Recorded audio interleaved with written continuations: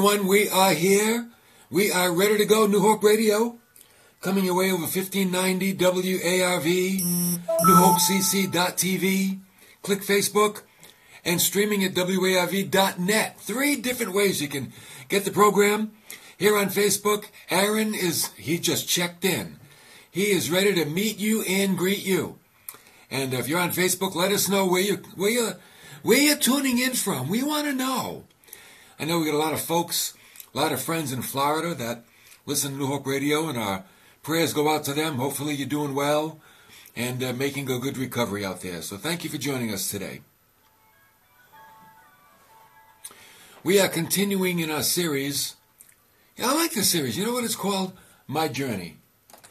And it's about our journey through life. You know, every journey has a beginning and it has a goal, a destination. And what's in between the beginning and the destination, that's your journey. We're all born. Hopefully we're journeying toward redemption. At the end of your life, you will find God. That you will be redeemed and you will have the assurance of heaven. So this whole series is about, okay, what happens in between the beginning and the end of my journey? Okay? Today we come to an aspect of the journey. Really, it's an aspect of understanding the Bible in a way in which it was meant to be understood. I think we get a lot of folks today, they misunderstand the purpose of the Bible, and that's why they get things wrong. And then there's others, because of that, they don't even bother with it. There is a specific purpose for the gift of the Bible that God has given us. In the Old Testament days, people used what's called the Torah. The Torah, the root word means to shoot an arrow, to hit the target. And it's simply teaching which guides and instructs. For us today, we have more than the Torah. We have the whole canon of Scripture, the Old Testament and the New Testament. And I'm going to tell you something. It is a gift from God. And it's a book of instruction. And I wonder how many people really see the Bible as a book of instruction. Because that's what it is. It's instruction for life. You want to have a good life, you want to have a better understanding of life, then you've got to read the Bible. That's what you have to do. Because it's God's instruction book for life. Okay? Now, the Bible says in Galatians chapter 5, verse 13, that you were called to freedom, brethren. That's good news, right? You like that? You were called to freedom. Only, do not turn your freedom into an opportunity for the flesh. What does that mean? Selfishness. Living for you. Want to have a bad life? Live for you. And your life will stink, I'll tell you right now. But he said, through love, serve one another. Oh, God is telling us how to have a pretty good life. Through love, serve one another. For the whole law is fulfilled in one word in the statement, you shall love your neighbor as yourself. You know what we're going to talk about today? Love. We're going to talk about love. And how important love is for your life's journey. Okay? I mean, when Jesus was on the earth, they had the Torah. And he kind of broke it down into understanding the Torah into one word, love. Paul took it in the New Testament. He said, yeah, man, it's the same thing for us. Love. Here it is. The message of the Bible is love. Right? Now, the Torah is the 5 books of Moses. And in the strictest sense, it's those first 5 books. But the whole of Scripture is very, very broad. And you know what happens? In the 5 books of Moses, think of it, there are 613 commandments in the whole first 5 books of the Old Testament. 248 are positive. In other words, they say, do this. 365 are negative. They say, don't do that. Okay? So we're going to boil it down to the simplest form today. Okay? What is the simplest form of all of these commandments that God has given us in His Word? Because we like to keep it simple. And you know, when Jesus came on the earth, He kept it simple too. And through James, God said, you are fulfilling the royal law according to the Scripture when you love your neighbor as yourself. James is saying what Paul said. Paul is saying what Jesus said. Love your neighbor as yourself. You can't overlook that, can you? You can't overlook it. And you know why Jesus brought it up? Why He simplified it? Because one day in Matthew 22, somebody came to Him. And he said, "Oh, teacher, which is the great commandment of the law?" In other words, Jesus, how do you read the Torah? What is its summarizing principle? Okay? So Jesus is going to boil it down to the simplest principles that there are. And He basically said, listen, this is it. Love the Lord your God with all your heart, with all your soul, with all your mind, with all your strength. And then He said, let me add one more to it. The great and foremost commandment. Love your neighbor as yourself. That's like if you took the whole 613 of those commandments and you boiled it down to two. That's what you would have. Here's what you would have. Love God and love people. You know what, folks? That's Christianity. There's a lot of, I believe, misrepresentation of Christianity today. Because people are not loving God and they're not loving people. So when you see those not loving God and not loving people, that's not Christianity. Say, no, man, that's not what God called us to. He called us to love Him and love each other. And why? See, we have to love God first. You know why? Because it's hard to love each other. You know why? Because we bug each other, don't we? People bother each other. People don't know how to drive. People say dumb things. It's hard to love everybody. But here's the key. When you love God, God's love is in you. And God's love comes through you, even toward people who can't drive. Even toward people who say dumb things. You can actually, with the love of God, love the unlovely. Because that's what God's love did for us, didn't it? Man, we were like unlovely when Jesus died for us. The Bible says we were enemies, we were sinners, and yet Christ died for us. That's God's love. And when God's love is in you, you can love those that you might consider to be unlovely.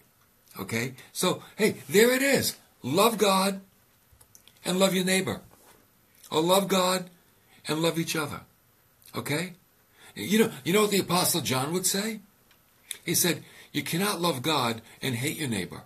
He said, if you say you love God and you hate your neighbor, you're lying. That's like, whoa, what do you mean? Yeah, you're lying. You cannot love God unless loving your neighbor is included. That's like, wow. Wow. I guess we just put all those extremists in their place, didn't we? We just put terrorism in its place, didn't we? Because if you ain't loving people, you ain't loving God. That's what I should have called this message. You ain't loving people, you ain't loving God. You can't love God without loving people. See what God does? Oh, I like this. He makes it practical. It's very practical. Christianity isn't like walking around with your head in the clouds. No, Christianity is fleshed out in your life. You live it out daily here on planet Earth. So Jesus could say, when you do something kind, right? When you do a kind thing to people, then you are doing something kind to God. Because God takes how people are treated personally. He really does. He takes it personally. Jesus said, when you do something good to the least of these, my brethren, you do it unto me. When Saul of Tarsus was persecuting the church, Jesus met him on the road to Damascus. You know what he said to him? He said, Saul, man, why are you persecuting me? Saul's like, no, I'm not persecuting you, God. I'm persecuting people. No, those people belong to me. When you persecute them, you persecute me. Wow, what a wake-up call Saul of Tarsus got. Jesus said, if you're asking your Heavenly Father to forgive you, what must you do first? Forgive others. Oh, wow. God does keep it personal, doesn't he? He keeps it practical. You want God to forgive you? Are you forgiving people?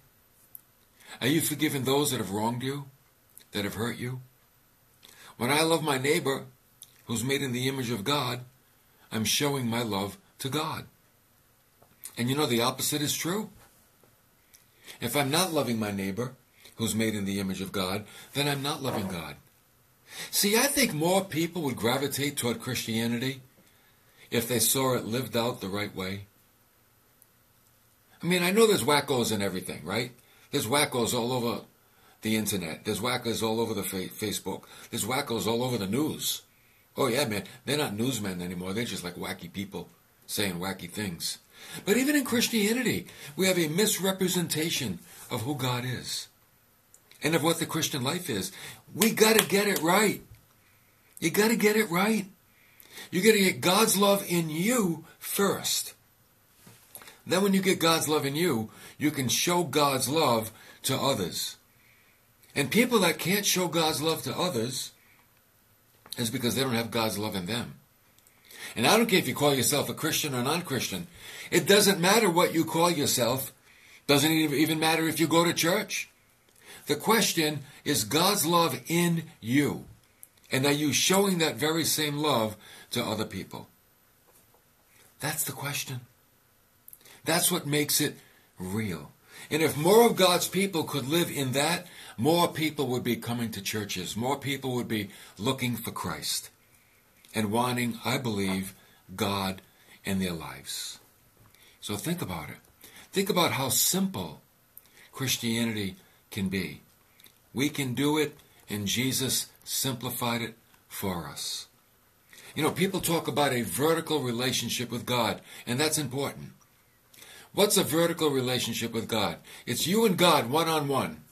Mano a mano. Right? You're with God, God's with you. That's half of it. The other half is a horizontal relationship, which means how you interact, with people. That's the other. See, now we got the cross. The vertical relationship with God, the horizontal relationship with people, that's the cross. That's the full package of Christianity. We cannot just go higher. We have to go wider. You got to spread your wings and fly. You're going to be around other people. Jesus said in John chapter 13, he said, okay, everybody, listen up. A new commandment I give to you. And here it is, that you love one another even as I have loved you. Oh, why is this a new commandment? Because in the Old Testament, people only had to love others so far. And then after that, they could stop. But Jesus is saying, I got something new. I want you to love the way I love you. How does Jesus love us? Like man, unconditionally. Non-stop. Without limits. That's how. He's taking you to a life without limits. That's the Christian life. If you can love people without limits, that's Christianity. You're doing it. You're doing it. You're doing a great job. That's what it's about. You know why we have the Word of God? To teach us to love. Paul said, the goal of our instruction, it's not knowledge. It's not winning a debate or an argument. The goal of our instruction, here it comes, is love. That's the goal. Why do we learn the Bible? Why do we go to church every week and learn the Word of God? Because we're learning how to love. This kind of love, this supernatural love, yeah, it's unnatural. It's not natural. It's something that's derived from God.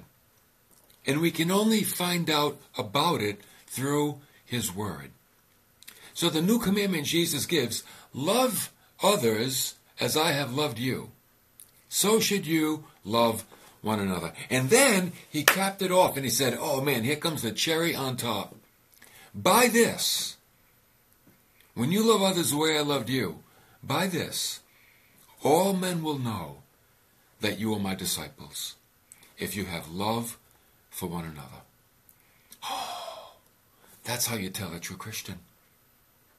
You don't tell a true Christian by those who come early to church or those who stay late. You can't even tell a true Christian by those who read their Bibles, because there are some pretty sourpuss Christians that read their Bibles. But they're like sour. They're like sweet tarts. You ever have sweet tarts? My mouth is watering just thinking about it. They're like sour. You know, I remember when we were kids, we had penny candies. We would buy sour balls. Remember sour balls? You'd be like, it's hard candy. You put it in your mouth and you're like, ugh. It's like eating a sour egg. It's like, ugh. It was sour. Made your face cave in. There are Christians that know the Bible very well, but they haven't reached the goal. They haven't come to love. They stopped at instruction. They didn't make the leap to love. See, Jesus said, this is something that marks you out as people that belong to me. Oh, people that belong to God. People that belong to God are recognized by the love that they have for others. Wow. So now we're instructed, love your neighbors, not as you used to, but as Jesus has shown you. Yeah, and he gave a lot of examples. You know the story of the Good Samaritan. And the whole point of the story is, wait a minute, that the guy that was left beaten and half dead, and they robbed him, we believe he was Jewish, and the guy that came along and rescued him and healed him and took care of him, he was a Samaritan, and the Jews and Samaritans didn't like each other. And yet this guy was a Samaritan, and he demonstrated love toward a nationality that despised him. But because of who he was able to help someone that didn't like him. See, Jesus is saying, that's love. That's love. Remember, God expresses his own character in his word. And his character is love. God is love. Boom. Right? God is love. God so loved us that he sent his only begotten Son, that whoever believes in him will never perish but have everlasting life. Love. What God does is out of love. If God didn't have love, would he be God? He'd be a God. But if he didn't have love, man, we'd all be in trouble. Oh, would we be in trouble? I'm so thankful God is a God of love. In 1 John chapter 3, John said, this is his commandment, that we believe in the name of his Son, Jesus Christ, and love one another. Oh, just as he commanded us. Oh, now it's not optional. No, God's not saying, listen, if you're in a good mood and you feel like loving people, go ahead. He's saying, no, you better do this. I expect you to do this. I expect you to love people. That if you love me, you better love people. And if you don't love people, that's only because you don't really love me. You love you. You love you. And you do what you want. See, when you love God, you do what God wants. When you love you, you do what you wants. What you want. What you want. What you want. Okay. Right. And then he said, the one who keeps his commandments abides in him, and he in him. So if you keep the commandment of loving people, it shows you that you're in God and God's in you. That's a good deal. And we know by this that he abides in us by the Spirit whom he's given us. So again, you see, love is a real telltale sign of where you are in your Christian life. How do I walk with Christ? How do I abide in Christ? By keeping his commandments. That's how. And what's the commandment? The commandment is to love. To love who? To love people. Well, how do I love them? Love them the way Jesus loves me. That's how. Now, we just said if we keep his commandments, we abide in him, right? Now, if we love one another, he abides in us. And his love is perfected in us. Perfected means brought to completion. It has reached, oh, this is so good. It has reached the intended goal. You know what's frustrating? When you get on a plane and it's diverted and it doesn't bring you to your destination. Or you get on a boat and it can't go to the port you wanted to go to. It had to go somewhere else. Isn't that frustrating? It's like, yeah. Well, you know what's worse? When God's love doesn't reach its intended goal, being coming through you to other people. That's frustrating to God. That's like, no, man. When God's love is perfected in you, it reaches its intended goal. The intended goal is others. We become the vessels of God's love. It comes to us, and then it goes through us. That's all we are. You're like a straw. And God puts his love in you, and it goes through you. And like a straw, right? People draw the love of God out of you. When we were kids, we had these straws, and they had little chocolate powder in the straw. I don't think they make them anymore. Too bad. And you put the straw in milk, and when you draw on the straw, the milk comes through the chocolate powder, and you get in your mouth chocolate milk. That was awesome when we were kids. Well, you're the straw, and God's got his love in you.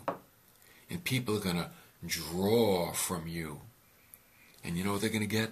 The love of God. Oh. And you become a sweet fragrance to them. That's how the love of God is perfected. It's perfected in your acts of love. So the love of God comes to its completion. It comes to its fulfillment in your acts of love toward others. That's why God put his love in you. So you can be the vessel by which it goes out towards others. And I'm going to tell you what, it's a lot of fun. It's an enjoyable thing to show the love of God. You should try it. You got to practice. It's not easy. You got to practice. And the more you practice something, the better you get at it. So the more you practice loving people, the more you practice loving the stranger and loving the unlovely, the better you'll get at it, and the more you're going to enjoy it. Practice it. Practice being that nice person, that loving person, and get really good at it. And like John said, if you say you love God but you're not doing these things, you're not truthful. You're not telling the truth. He said it. The one who says he abides in him ought to walk in the same manner as he walked. Okay? If I abide in Christ, I need to walk like Christ. If Christ is in me, I need to reveal that Christ is in me. And people will draw out of me the love of Christ. So it's an amazing thing, isn't it? It's an incredible thing. Sometimes the crises, the natural catastrophes that we find ourselves in, give us opportunities to show God's love. You know, when there are natural disasters, it's easy sometimes to come alongside your fellow man and show God's love. But then after the disaster, we forget. We go back to the old ways. Don't forget.